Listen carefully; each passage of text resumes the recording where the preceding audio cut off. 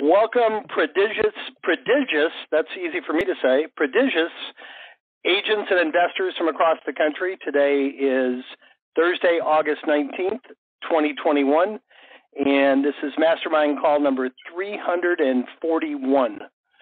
I heard a rumor that we have someone named Valerie who's going to be calling in that had an amazing win. We love your wins, guys. If you have one, please show up and share, and good chance you'll end up getting some free leads, some free historical, or a discount on your next delivery just for sharing and inspiring the group. Bruce, I know Tim has something he wants to go over this week. Is anything you want to go over first? No, we can kick it to Tim. I'm good. All right. Is Chuck here? Chuck, you here? Apparently Chuck is not here yet, our new coach, but I assume he's coming. And let me just look here, see if okay. Anyway, I'm going to turn it over to my illustrious partner and our CEO, Tim. He has an announcement or two to make. Timothy? James, thank you, sir. Thank you, sir. First of all, thank you all for being here. And you may have noticed a strange email in your inbox earlier announcing the call, referencing something called National Potato Day. We also just sent you out a much longer and more detailed email that Zeke is pushing out as we speak. And that is going out now to explain this in a bit more detail. But we have a special promotion that we're doing. For those of you who may remember back in November of last year, we did sort of a counter holiday to Black Friday, and we made something called Green Friday. And it was quite successful, and everybody took advantage of it. And we added a lot of new customers, and a lot of you who are on this call are folks that took advantage of it and grew your business at that point. So we sort of kind of repeated that, but we're wrapping around the fact that today is National Potato Day, and it really is. And, you know, it's a much neglected holiday, and most of us love to eat potatoes. So we like to have fun occasionally, and that's kind of what's there. But basically, we're making you 3 unique and specific offers to grow your business. I'm not going to sit here and read it to you. We have people on this call that we definitely want you to get in. And as Jim said, hit *6 and 1 to be recognized, and we'll talk about it. If you have any questions about this program and you'd like to talk with us during the call, do that. But focus your time on listening to what goes on the call until it's over, and then you'll see the instructions for following through with this program. But we're happy to make you some unique offers, and we usually only do this about twice a year to try to help you grow your business, and of course it does help us grow ours. But right now, with inventories at an incredible low period and time on market being what it is, we know that the opportunity to grow sometimes needs to be coupled with an opportunity to do that as economically as possible, which is why we create these programs. This is not something we do all the time, and those of you who have been with us a while know we don't usually do much promotion. We usually don't have to do that. We grow our business organically and earn it because we do really well to support you. So, like I said, I'm not going to read all of it, but I will tell you this. It is a contest as well as a bunch of offers. Even if you don't want to buy anything, we do want to give you the opportunity to win something. So the last part of the email that you're receiving will tell you that if you'll just call us and leave a message that says you want a sweet potato pie and leave your contact information, or if you do take advantage of any of the offers, you're automatically in the contest. And you can also email your sales rep with the same info that says you want to be in the contest. I want some sweet potato pie, and we'll make sure that you're entered. And all the entries we receive, we're going to draw one of them, and we'll announce it next Tuesday. And the grand prize is, if you win, you'll have your choice of any one of the 3 offers that we're making in this one-time special for free. So that could literally net you thousands of dollars in commissions or sales profits, and we'll be delighted to do it. And we bet you won't ever forget National Potato Day again. So that's the scoop. Read your email and take a look at it. And if you have any questions, certainly call us. That's the whole idea here. We're trying to get in touch with you. We want to talk with you and want to help you grow your business. So that's the scoop on the program. And as Jim said, hit *6 and 1, and you'll be next in the queue. Perfect. And Tim, you must love potatoes. When I read the three of them, that last offer before the sweet potato pie was the most generous that we've ever given, which is pretty extraordinary discount for up to 3 months. So, if you want to add it, yeah. Yeah, it really is. And, I meant what I said. I kind of look at this as a holistic business, and we don't get the opportunity as much as we should to realize that there are people out there who are struggling, and finding a good economic way to potentially grow your business quickly. We know that our system works. We know it's successful, and I want to try to make it available to as many people as we can. And certainly we try to operate our business at a profit. But I think, again, those who know us know that we've been doing this since 2013, and we wouldn't have been able to continue to do it if we didn't do it well and if we didn't treat people fairly. So please take advantage of this and take advantage of our generosity to help you grow your business. You'll be thankful, and we'll be thankful. Awesome. And as you mentioned, we do have 2 people in the queue, guys. We have, without fail, we start off with 1 or 2, and then about 5 minutes of 6 of you will jump in there. So please don't do that. Jump in early. We do have 2, in addition to the drawing that we're having, we have 2 prizes every week for the win of the week, and it does have to be a probate-specific win. It has to either be a contract signed or a listing taken. And then we have our idea of the week, and we're particularly looking for what you guys are doing other than working the probate leads, but what are you doing outside the box to generate listings in this ridiculously strong seller's market? So we're looking for the idea of the week and the win of the week. And again, hit *6 and hit 1. And let's go to our first caller this week is our friend Eddie, 5464. You're up first, Eddie. How's it going? Doing great, bud. Good to hear from you, man. What's up?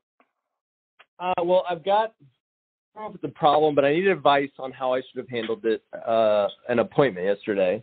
And then I don't know if this is an idea of the week or not, but it's something I'm working on right now, and I'd be happy to share it with other people to see how, great. If they're making the same mistake that I am. So first off, yesterday I went to an appointment with a guy, and this is even before I was an All the Leads subscriber. I used to pull all of my data at my in the morning and then send them out, send out all the. I'd spend a lot of time pulling my data and then send out letters. And this guy called. I'd say I met him in 2017. I don't, but I've kept in touch with him. He's in my phone as the original hustler, if that says anything about the guy. He has a whole bunch of different jobs and entrepreneurial and everything. And he inherited his dad's 2 houses right next to each other. And I just follow up with him kind of yearly. And it sounded like 2020 wasn't a great year for him because he does a hot dog cart and he does clothing sales and different stuff like that. And so he was like, yeah, I really need to get this house sold. So then I go to him yesterday and I look at the house again. He tells me that he sold the one next door for $17,000. And I was like, oh man, I missed an opportunity there. And then he's like, we're talking about it. And I'm like, here are your options. I'm trying to give him options on what to do. And he's like, just give me $30,000 and I'll walk away. And I was like, I was trying to present him options, but he didn't want options, apparently. He wanted and $30,000 is actually what I went into. When I went into the appointment, I was like, if I could get it for $30,000, it'd be a good deal. And he was just like, I was kind of taken back by him just telling me, straight up, I don't want options. I don't want anything. I don't want to know if I could get $60,000 or $50,000. He just wanted some cash. And I was like, well, I don't just do quit claim deeds and give people money, but we can do a title search, make sure it's clear, and then close to a title company. And I think that's what we're gonna do. But how should I have gone into that? Being ask him what he wants first. And I've just kind of been scratching my head because I was kind of taken back by his lack of wanting options. Mm-hmm. Everybody has different motivation, and the answer is yes. So when you're having your initial conversation with someone, there should always be a part of it leading up to the appointment where you say, hey, tell me a little bit about what you're looking for. What do you want out of the property? What do you want to get rid of and just have me do? And what do you want to keep for yourself? And that should probably reveal some motivation. We're not there to correct or kind of offer them we're not really there to correct them or adjust their desires at that point. We're there to gather information so that when we go into the appointment, we know how to present. We know we can kind of formulate what sort of adjustments to their desires that we need to strategize for, different things like that. So I would say that this was just simply that you were caught off guard because you didn't get that information in the beginning. I've had conversations like that with people before at the house where we got in arguments over me wanting to get them more money than they wanted for the property. Ultimately, they won because some people just don't have the same motivations of others. They're just done with it. Maybe they know about some issues that you don't know about, or maybe they perceive issues. I've had people say my house is in terrible shape.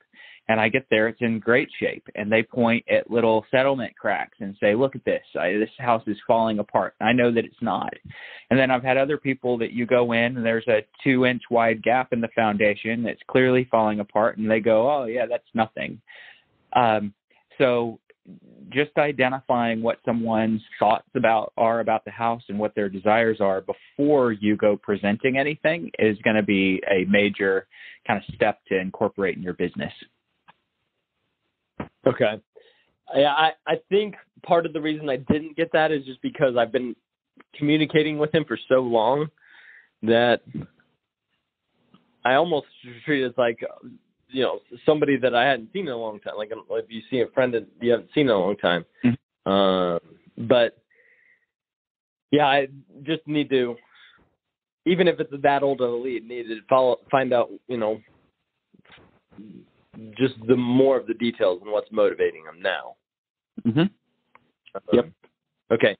I have another question as well before I tell my strategy, but so I have watched David Pinnell's interview with Chad from last year like 2 or 3 times and just try to figure out, what he's doing. And he has said that he had hired a bunch of salespeople to call for him, and he'd found that he was still producing the majority of the business that he is. When people are hiring an ISA to work for them, is it to more just be like the appointment setter for me or for the probate expert to go close it? I'm trying to automate things more and get it so I'm not doing as much of the initial first round phone calls. But in the back of my mind, well, my wife actually, who listened to she was like, "Didn't David tell you not to do that, or didn't he say that not to do it, but that he didn't find it very successful?" So I'm curious how people who are using inside salespeople are finding it to be the most valuable, and so then I can try and replicate that and do it in my business, and not try to get it to where they're closing the deals, but just taking some things off my plate where I can focus on the hotter leads. Well, so coming from someone who has a VA agency and has had VAs calling for me for a long time, and if you're an agent on here, we're talking ISAs. There are some things that don't work when you hire an ISA, and some things that you do work, and a lot of it has to do with the amount of training time and ability that you have. So 10 years ago, approximately, maybe even longer ago than that, I hired my first ISA. And at the time, I was in 100 listing appointments a year, and I didn't really have time to spend training them. I was really good on the phone, and I was really good at closing listing appointments, but I was running like crazy. So I would go on listing appointments that they would set for me, and the people wouldn't show up. Or they'd say, I don't even know what we're doing here. I just agreed to this to get the guy to shut up, that kind of thing. And I'd go back and I'd listen to the call, and what would have been said was, no, we don't want to sell the house. And then the VA would say, well, I think that's the perfect reason to meet with Bruce Hill. And then they'd say, you should meet with, and I'm going to send Bruce Hill himself out to the house. And I'd be like, who am I? I'm not president or anything like that. But so I'd listen to these calls after the fact, and I'd realize that they just didn't have the hand-holding that they needed to and the additional training that they needed. And that's the way that most producers are. So most people that have ISAs that they don't get results, it's mainly because they're busy producing and not busy training. So it's one of the things that we do is make sure that ISAs are trained. The other thing with ISAs is your expectations from an ISA, whether they're from the States or whether they're overseas, your expectations are really important. I believe that your expectations of that ISA need to be that they are a bird dog for you. You're the closer. So I currently have 3 or 4 ISAs calling in my business. And my rule for them is that they are going after the objection. So they're laying out a strategy where they're saying to the lead, hey, we have a concierge service for people going through probate. Do you have everything handled so far, or do you need a little bit of help? And then someone says, we have it handled. And they go, okay, if that changes in the future, let us give you our name and number. You can call us back. And the person, obviously, they're going to say yes because they think that they're getting off the phone. And then the ISA gives their number. And then they say, and before I let you go, is your family thinking about keeping the real estate or selling the real estate? And if the answer to that question is we're probably going to sell, or we're not 100% sure yet, either one of those answers, the lead comes to me. I just need that lead to be bird dogged. So I don't have to call and leave the voice messages for 90% of my list. My ISA does that. I don't need to call and talk to 5% of my list that says, no, we're not going to sell. Never. I don't need to talk to 4% of the list that says we don't even have real estate. I don't need to talk to the 1% of the list that says, hey, go play in traffic. I don't need to talk to them. My ISA can talk to them. And then their job is just to identify that 4 or 5, sometimes as high as 10% of people that say probably going to sell, even if they say we're not ready yet. And then I can focus on my 10% of the list. And the ISAs can carry 90% of the work.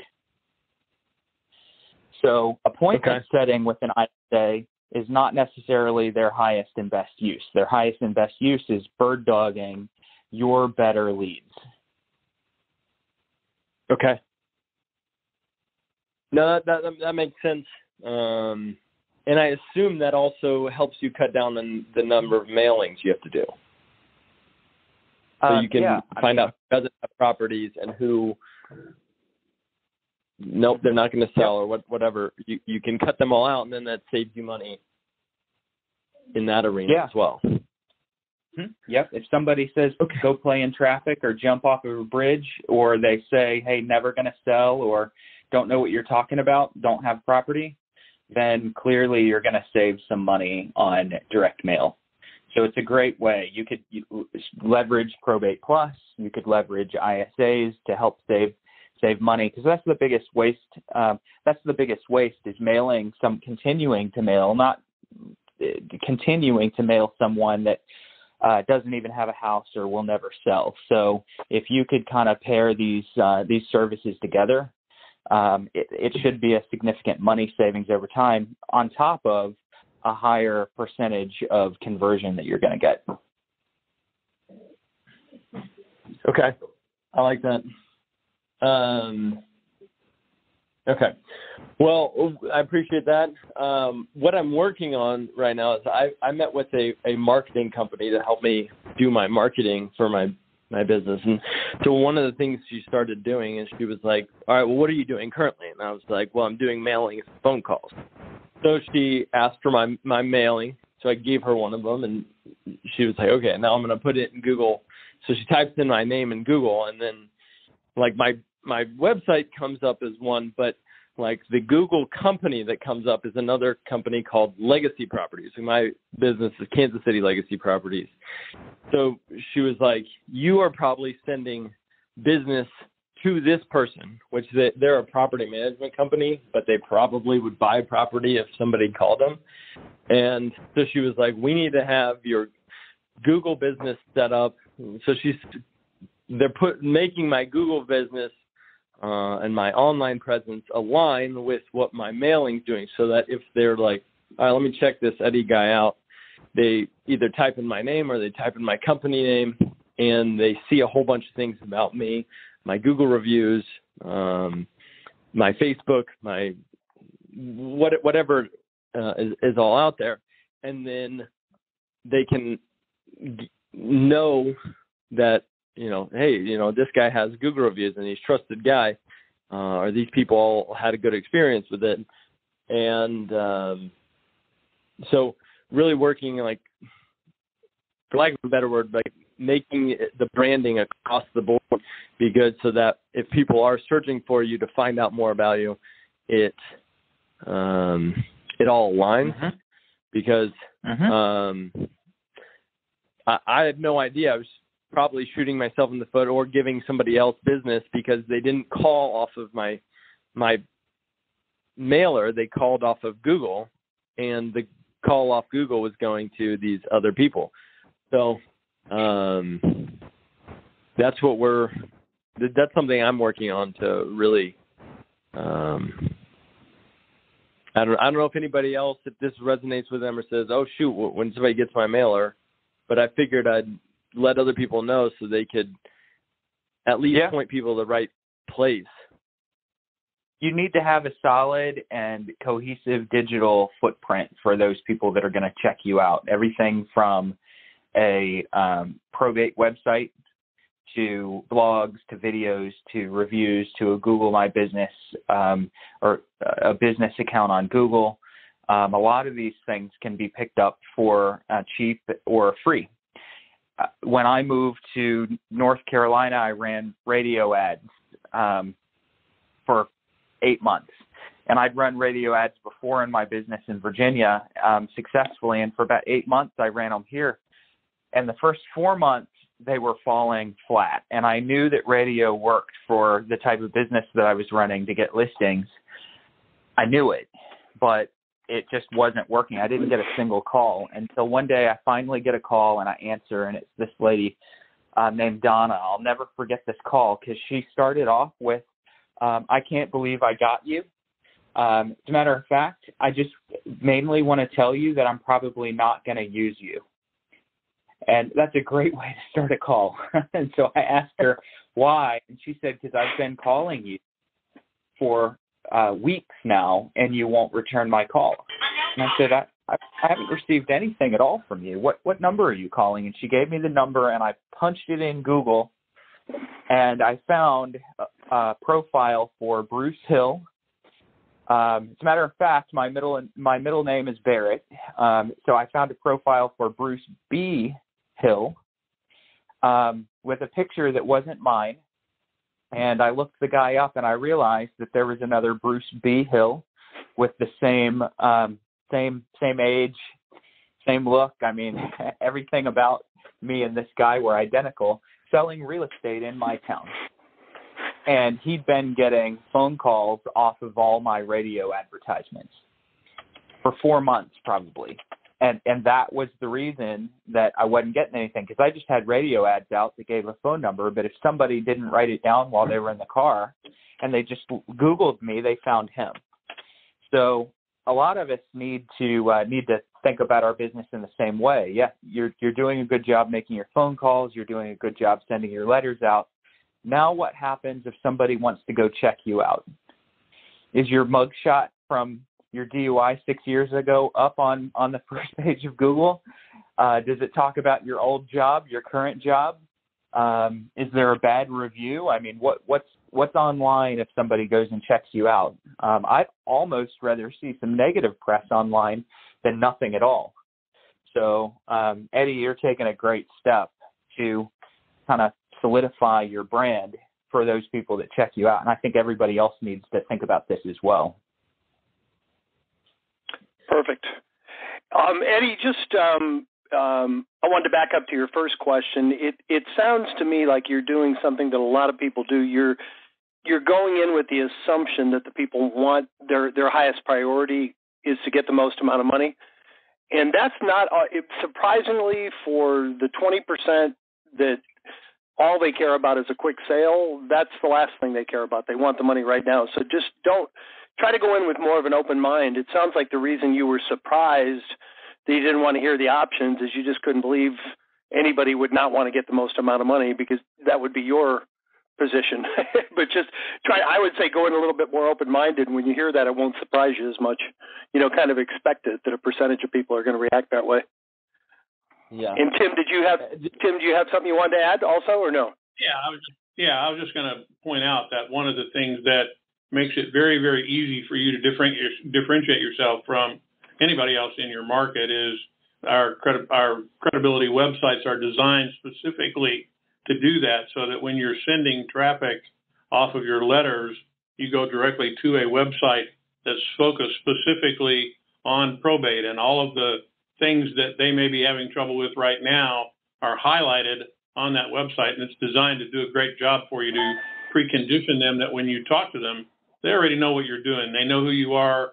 They know the things that you're doing, and they know that you really do understand probate, that you're not just, Billy Bob or Sally who's calling to try and steal their property or talk them into listings or whatever, that you legitimately have a business that's focused on this. And you might want to consider getting one of our websites to do that. I hear what you're saying. So here's one of the hesitancy I have, not with getting a website. It's somebody called me the other day off of a letter that I sent, and they were like, your letter says certified probate expert on it. And I was like, yeah. And they're like, well, we're not in probate. And so she was like, I don't need your services. And so one of the things I don't know if it pigeonholes myself, but I've been trying to stay along the lines of inherited property, because whether you're in probate or not, having an inherited property can be a stressful situation. And so correct me if I'm wrong, or tell me, I'm open, I'm all ears. I hear you, bud. And if you're using our leads, and as you are, the personal representative is, in fact, if that's who your letters are going to, that personal representative is aware that property is in probate. The chances of you finding somebody that's not in probate, in fact, are pretty minimal. Now, whether they have property or not is not the case, but your focus here in these specific leads is to try and find properties that are in probate. And if they happen to, call you and say, I don't have anything in probate, say, well, that's fine. Glad to hear that. You can also reference both websites. If you have a regular website and a probate website, you can reference them both in the letter that you send out. That way you're covering all your bases, and it even shows more focus that you very specifically want to support that business, but that you're also a very active realtor in general. Yeah. Actually, Tim, I need to maybe schedule time to talk with you about that, because Chad was encouraging me to make a probate FAQ page where I record videos that answer questions and have that as part of my letter as well. So maybe I can chat with you. Yeah, a lot of people are visual learners, and a lot of people are, a lot of people like to read. A lot of people will watch videos. You want to cover as many bases as you can. Well, call your sales rep and make a time, and we'll be happy to call you back and talk with you. We can probably help you get something going with that on a probate site that will let you do some of that. Good job, Eddie, and thanks for the idea. We do have a full queue. Does that help? Yep. I don't mean to take up all the time, so. No. Thank you for a good idea. So far, you're in first place for the idea of the week. Make sure the leads are going to you, and make sure all of your marketing is consistent, and has the same theme. I think that was the idea, correct? Correct. Yeah, and let me add one other thing to that. It's great that you've got somebody helping you with that, but Google also has tools to make sure that if you're not working with somebody that's going to specifically help you do that, Google has tools to get your Google business page straightened out, and you can simply Google business page to find the instructions for how to get that set up, and they pretty well walk you through that. So if you want to do it yourself, that's also something you can do. And we should move on, okay. Jim, you're right. Move on to the next person. All right. Thank you, sir. Next up is phone number ending in 0309. You're up next. Hey, how's it going, guys? How are you? Great. How about yourself? Good. So here are two success stories that I have for the week. First one, I've been calling this guy for months. He said he was under contract, and then turns out that the first contract didn't go through. Seeing the contract again, but he doesn't think he's going to go through anyways. From the last time we talked, that's what's been happening. But now he's going to cancel the deal, and I'm going to try to wholesale it to one of my investors. So that was the first one. So I kept following up, even though he told me that there was a contract and they were going to close by this day, and not to call him anymore. But I still continue to call him. Second one I have is I've been calling this other guy that he had for property in my neighborhood, and turns out that I met with him yesterday. And we started talking a little bit more. He didn't know if he wants to rehab it. He has money to rehab it, or he's just better off selling it. So he decided to rehab it after we met yesterday. And turns out that there's more than one property in the estate of the lease. So it turns out there's 3 properties, which I was not even aware of, which was great. So he's going to list all 3 properties once he's done with the project that he wants to do. The question that I have for you guys, and this is more for Bruce.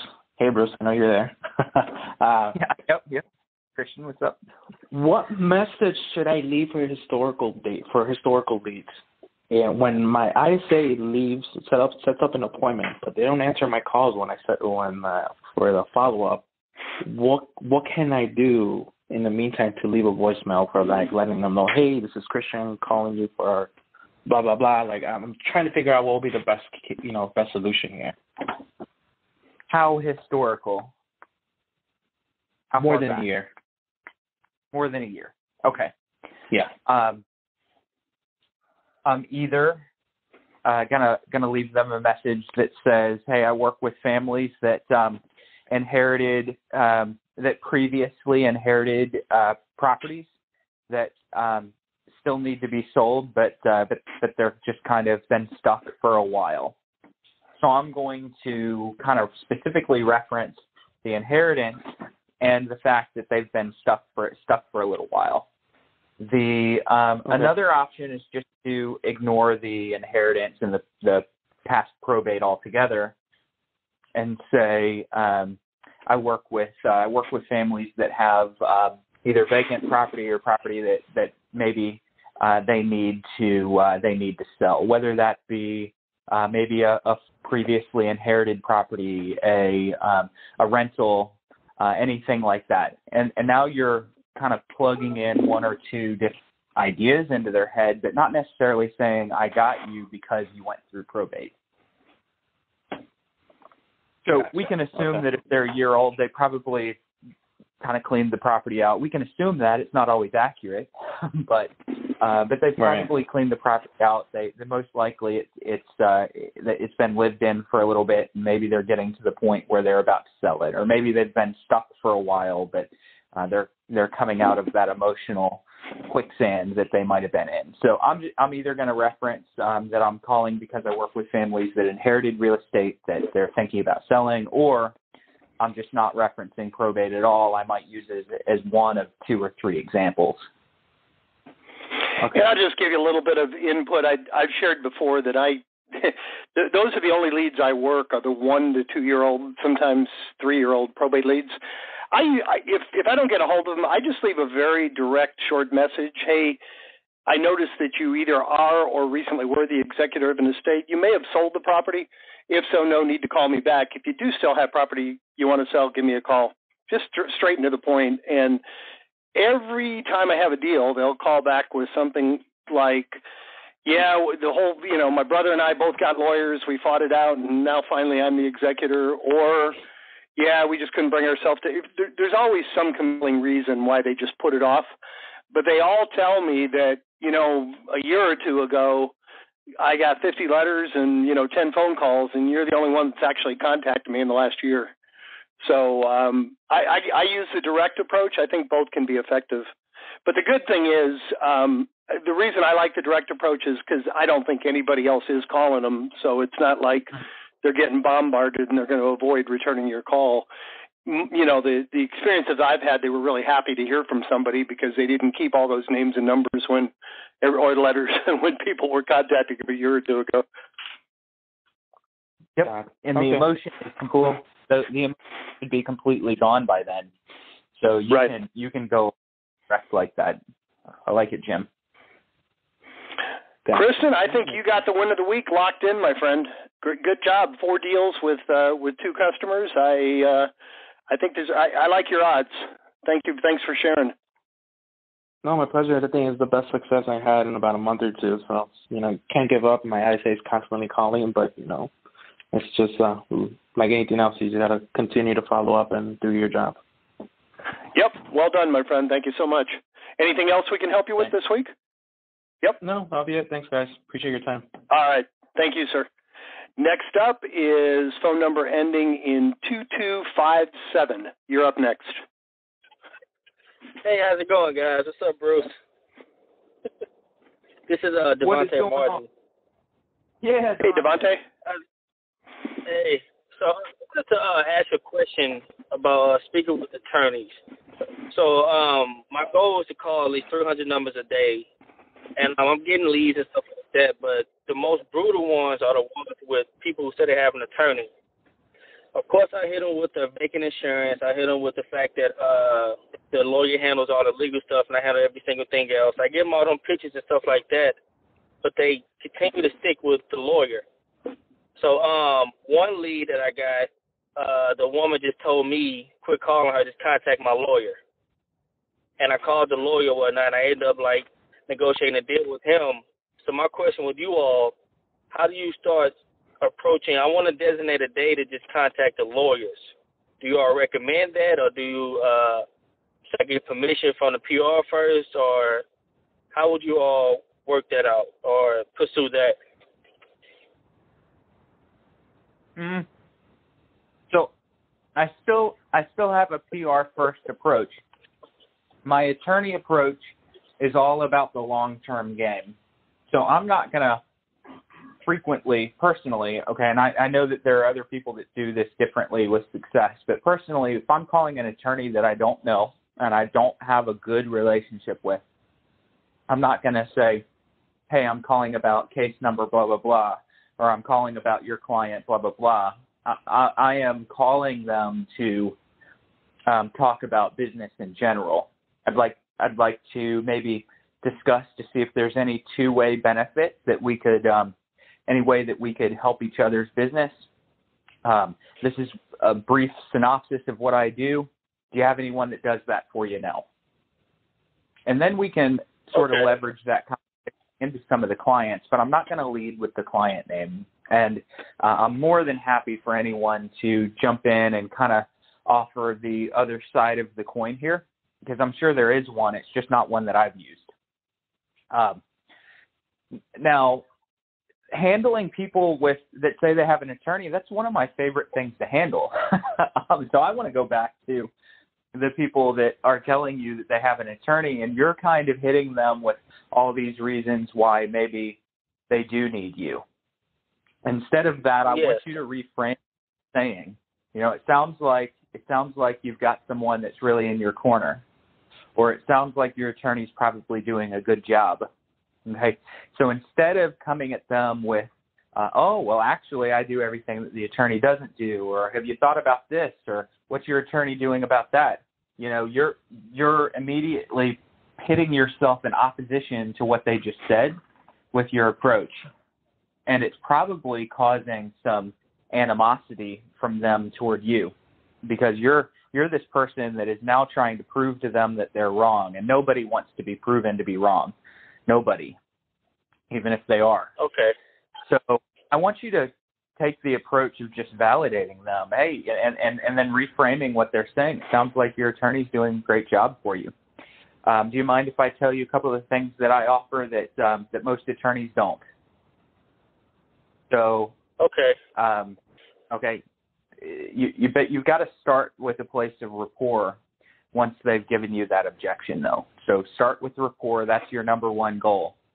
Your number two goal is to now offer some solutions that maybe they hadn't thought about or hadn't considered potentially needing. And then we always want to pivot over to that real estate question eventually.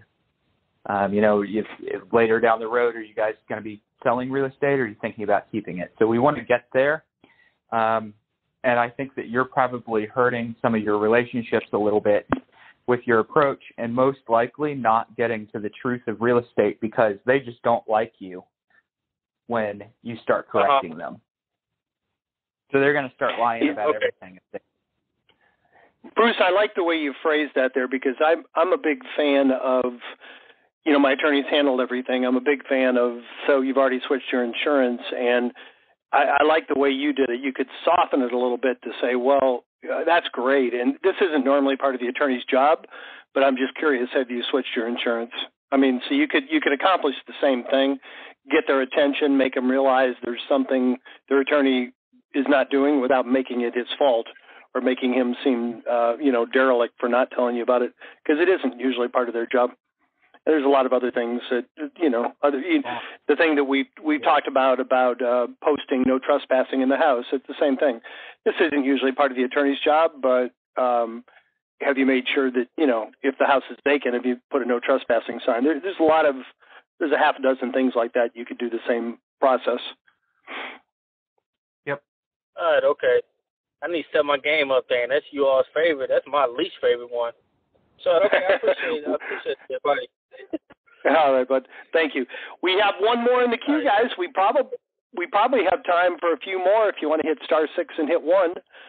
Otherwise, for now, the last up in the queue is phone number ending in 9902. Good afternoon, guys. It's Rick Wilson. Hi, Bruce. Hi, Jim. Hi, Tim. How's everything going with you guys? Doing good. Man. Rick, Great, man. you're a frequent flyer. We appreciate you being here. Yes. I appreciate you guys doing this. It's been so helpful. Just one quick question, and not a long one. I've been going through the protocols and process have been recommended, and I'm following them very closely, as well as the dialogue. And as I come to understand, we need to do 10 calls on these leads. I've verified that they have real estate, so I'm not. These are not calls that are not, for people who are not in real estate, don't have real estate. So after the 10th call, I was thinking about putting them on my drip email. I have a program. It's kind of general in nature about real estate, and then following up 90 days later after the 10th call.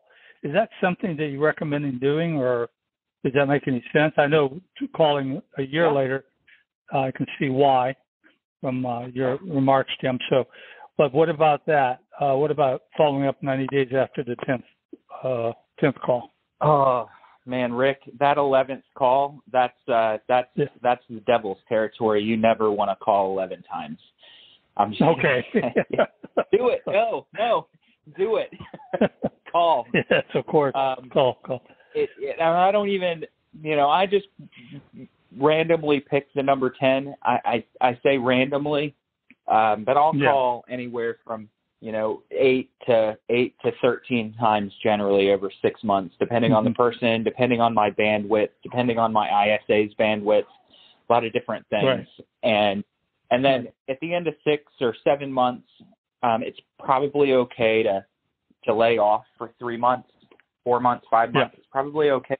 There's always a reason to potentially resurrect that business. If you have time, you could resurrect that prospecting effort for a couple of months sprint after a certain amount of time. And if you want to do it at month 9, do it. I might, instead of just doing one call on month 9, I might do 2 or 3. Okay. And then maybe instead of just doing one after a year, I might do 2 or 3. As long as you have time and it doesn't negatively affect your prospecting efforts for your newer leads as well. Newer leads. I got you. Yeah. So it brings up, I use the, as you probably know by now, I've spoken about it a number of times, the Frank Patrick 4-letter system, which lends itself to making, 2 calls after each letter, which makes sense. And then I was going to send out a BPO, not a full-blown one, just a quick statistical analysis. They either email that to them or mail it to them directly, and then follow with the other 2 calls, because I felt at that point that might resonate with them. I've actually done something and put something in front of them that might be of value. So, what do you think of that idea? I do that. This is, I think it's a great idea, and this would be when? So this would be after 6 months. Is that what you're saying? Well, yeah, it would be actually, it would be after 4 months, because the Frank system is 1 letter a month, and then this would be the 5th month.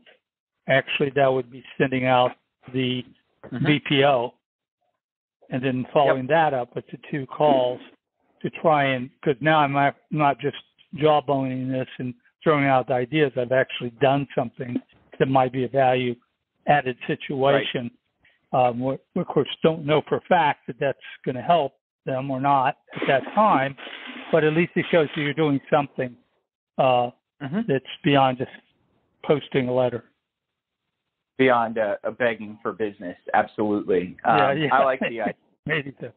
I'm not a big fan. Because it's very, very easy to do, I might add. Most people have these, are tuned in.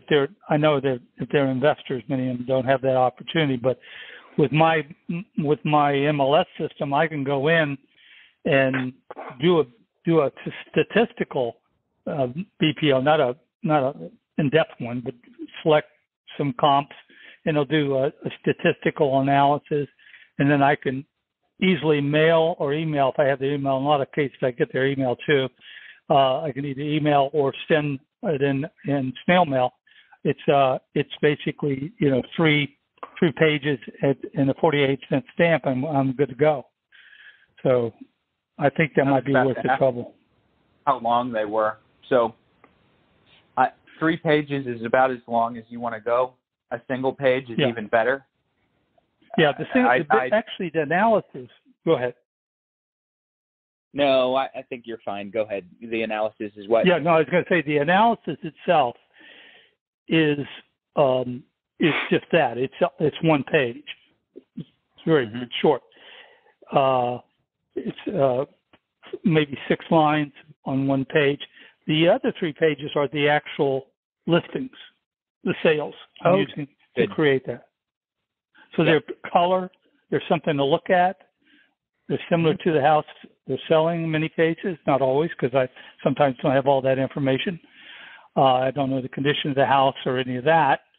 I know the age and the number of rooms and that kind of thing. So I can get it close, but that has color photos of the houses that were actually sold. They're similar, loosely using the word similar to theirs. But it gets them to thinking, I think. I don't know. Yeah, no, that's a great idea, and I try to incorporate that, especially for those properties that I'm most interested in buying or listing. So I'll send out on a single page, and sometimes there's some other pages, but at the top of the page it'll say, "Look, I'm not sure if you're thinking about selling. If you are, here's an idea based on your house being in good condition. So we want to start with it being in good condition. If your house is in good condition, then most likely you're going to get between $325,000 and $345,000 based on the attached comparables. If your house is in worse condition than this, it needs some work, needs some cleanup, I'm happy to help you do those things. But it might affect the value of this value range a little bit. And then put that in a full letter-sized envelope, unfolded, and send it. And so we'll do that 2 or 3 times a day for business. It's providing value, and it's also putting real live numbers in front of someone. Exactly. All that right. was my thought too. As we last comment is, I just realized too that I could actually put those comps on one page because I don't have to give them the full details. It's not necessary, and I could probably get it all on one page if I got creative, showing the comps and the analysis. So, okay. All right. Thank you so Thank much. you, sir. We appreciate you. We have 2 more in the queue. I just want to make sure we get to both of them. I'm going to go ahead and close the queue now. Second to last this week is phone number ending in 8512. You're up. Oh, I do. Hi. Yeah, I just got on a little late. Still pretty new at this. I overheard that you had some good tips. I wanted to see what your list of tips was. I like the switching the insurance, and I guess the no trespassing signs, and what other ones did you have besides that? Those are good hooks, I think, conversation hooks. And Jim, go Bruce, ahead. Those are actually the top. Those are the top 2 that I can think of because it's dealing to their pain point. The worst thing could possibly happen is the house burns down and they don't, they're not covered. And the second worst is that a squatter can get in there and have to be evicted, especially with COVID. It could take a long time to get people out. I said we had others, but I can't. None come. Tim, Bruce, can you think of any others? I know we've talked about others. None others come to mind for me. You could talk about winterizing a property if it's cold, or turning utilities off so that there is no water leak, something like Perfect. that. The truth is I like to bury all those later in the conversation, so I don't normally bring those up during the talk when someone's presented some objections. Typically, I'll couch every piece of advice that I have and every tip like that behind a question like, "Hey, do you mind if I share a couple of things that most people are going to want to do, or do you mind if I make a proposal?" And then I'll have all those tips that I've sort of collected through the conversation lined up to where I can present 3 or 4 or 5 different things to them all at once. It doesn't feel so combative when you just sort of information gather, you gather, and then you ask to make a quick set of recommendations. Right, and, Bruce, I would agree. The time you want to use it is when it's very obvious that they're about to hang up. That's a good time to, okay, great, I can understand if you switched your insurance, but if you can ask a question like, do you have just a second, and let me share a few ideas. If they say yes, that's a good idea, bury it. If they say no, say, okay, well, I just want to make sure you switch your insurance. It depends. Every conversation's different. To me, the insurance one is for people that are they're just about to hang up and you want to stop them. You want to change the conversation. But would you agree with that, Bruce, or not so much? It's not my style. So okay. I agree. The thing is I've heard Dad do it effectively. Yeah. And because of that, I'm not going to disagree with it because it can be done effectively. My technique is to information collect, validate. Every piece of information that they're going to give me, I'm going to reframe it. So they say, yeah, we got a bunch of family members. Okay, so it sounds like there's a lot of people that have to sign off on any decision. And then they say, I'm taking care of the grass cutting myself. Okay, so it sounds to me like you take pride in how you keep the yard up. I'm just reframing and validating everything they say, and then at some point in the conversation when I feel there's rapport, so you kind of pull it out when it's almost lost. So I'm looking for it at some place that I feel like there's enough rapport. Hey, do you mind if I offer you a couple little tips that some people find helpful, or do you mind if I make a proposal? And at that point, they're typically going to say yes, and normally they're not ready to hang up at that stage. I've piqued their curiosity, and now I can say there's usually about 3 things that, based on your situation, I find that people want to do that normally they haven't done yet. And the first would be making sure that they've added a vacant insurance rider to their policy. Have you done that yet? No? Okay, do you want an insurance agent that has really good prices? Yeah? Okay, I'll connect you, or no. And then second thing that we find that people often don't do is they haven't posted the property. Last thing you want, the squatter moving in, that it takes you, especially with today's environment, it takes you 1.5 years to get them out. I put a no trespassing sign on the property. It just makes it a little easier to get trespassers off your property than it is to evict someone that claims they're a tenant. And then lastly is if the property is vacant, have you already winterized the property? I know it's coming into fall and probably nothing's going to happen. Well, I'm near the Southern California, near the ocean, so I don't have to worry about that one. Yeah, I'm in Florida. We don't have winters here. I was thinking, have you ever thought about saying you might want to get a Ring? Because I know they're big around here. Everyone's got one of those Ring cameras. Great. Or is that going kind of too crazy? Or no. Anything that you can package into that, and I would probably not lay out too many recommendations, but a handful, and then after each recommendation, ask what would happen if somebody did move in, or what would happen if the house did burn down. You don't want to. Do you have this yet? Okay, so recommendation question. All right, sir. We have one more in the queue. Does that help? Yep. Thank you. All right. Thank you so much. Last up, guys, so we may go a couple minutes over, is phone number ending in 5333. You're up last. Hi. Yeah, my name is Lisa, and I just have a basic question regarding what to say as far as the script. The problem I'm having is I do send out letters, and I don't do the 4, I really like those 4 letters that Frank Patrick has, but I'm in Colorado, and the time that I get the leads, those people, the leads have already gone through probate, so it's already been 3 or 4 months since someone has passed on. So what I did is I picked one of all the leads' letters and sent it out, and then I also emailed them basically the same letter. But I'm having a hard time when I call them because most people, and by the way, many of the homes are already listed, or people will say I've already been taken care of, and so I just don't feel comfortable with a script. I'm a veteran realtor, so it shouldn't be a problem, but I'm just having a hard time trying to figure out really what to say.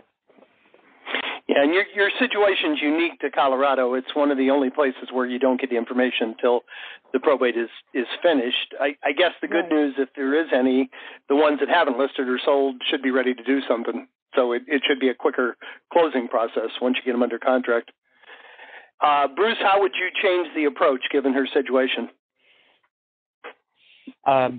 Well, first adjustment that I would make, whereas I may call and say I work with families going through probate, I might call and say I work with families that have finished probate. Have you guys finished probate? So now immediately you're framing everything that you do as being available for those who are done with probate. Okay, second thing that we offer, that we work to help with, are the families that made it through probate and they have not sold a property yet, or they still have a property that needs to be cleaned out and maintained. Does that apply to you? Okay. And if they say no, just recognize every objection that they give you is a positive thing. Every objection or every piece of resistance they give you is an opportunity to build rapport by validating their objection. You always want to validate it by rephrasing it. So if somebody tells you that they want to go with a realtor that charges the least amount of commission, what do they really mean, Lisa? What do they really mean? Or they're going to sell their house. Okay, perfect. So that's even deeper than I was taking it. I like it. Okay, so you're in a listing appointment. You know that they're going to sell the house, and they say, well, it's important to us that we pick someone with the lowest commission. What's their real objective? I'm not sure. Netting well, they money. They want to save money, I guess. Yeah. Yeah. They want to net the most. Okay. Right. It's typically not about the savings. It's about what they walk away with. So if somebody says that they have everything handled, what they really mean is they probably just weren't looking for some stranger to help out right now. So I go, okay, it sounds like probably weren't looking for help right now. Or if they say our attorney's taking care of everything, it sounds like you've got a really good team backing you up. Okay, so always rephrase what they say and use those objections as a good thing. And then just kind of pivot. You want to say, okay, that could change, but later down the road, you're all going to be holding on to the property, I assume, right? Okay, so sometimes it's okay to phrase a negative, something that's negative for your business, so that person does not view you as a threat. So if I came to you and I say, I imagine later down the road you're probably going to be just keeping the property in the family. Suddenly you're not threatening at all or I'm not threatening at all to you. And I might have just said something that's completely opposite of what you guys are thinking about doing. And human nature is to correct each other. I know that because I train validating objections and almost nobody does it. I'll coach people on how to validate an objection and then we'll role play and I'll give them an objection. I'll say, hey, we have everything handled. And the person that I just trained to validate that objection says, you might think that, Bruce, but let me tell you why you're wrong. So it's human nature to correct each other. So give them something to correct. I imagine you guys are probably planning on keeping the property in the family, aren't you? Well, no, Lisa, we're probably going to sell. Oh, okay. Well, do you mind if I share a couple of the ways that I might help if you were going to sell? And just realize that if they've already listed, they've already sold, they're not planning on selling, that's just information for you. It's information you need. It's not necessarily a problem.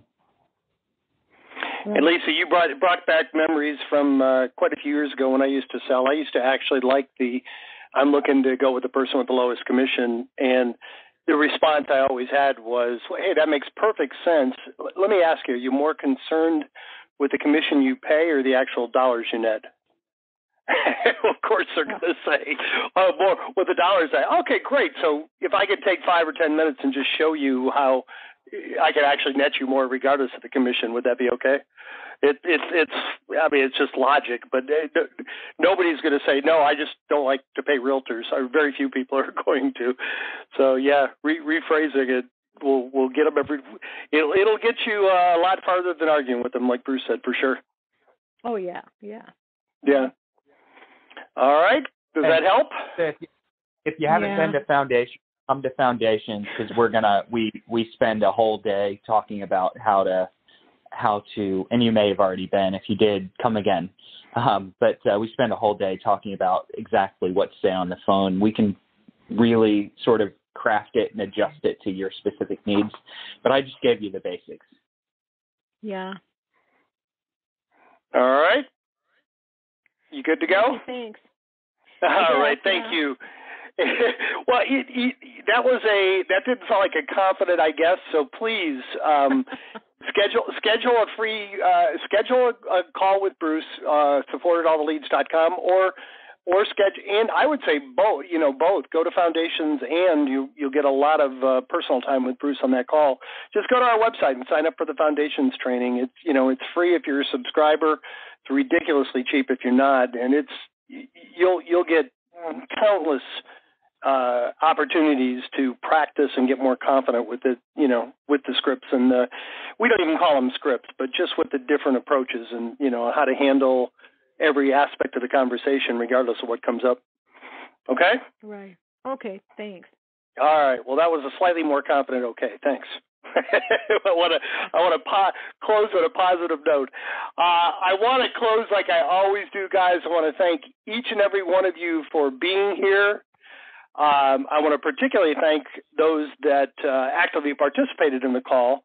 And I want to challenge each of you, take one thought, one idea, one technique you heard on this call, go out and put it into practice, and please come back next Thursday and share your results with the group. Thank you so much, everybody. Make it a great week, and we will talk to you same time next Thursday.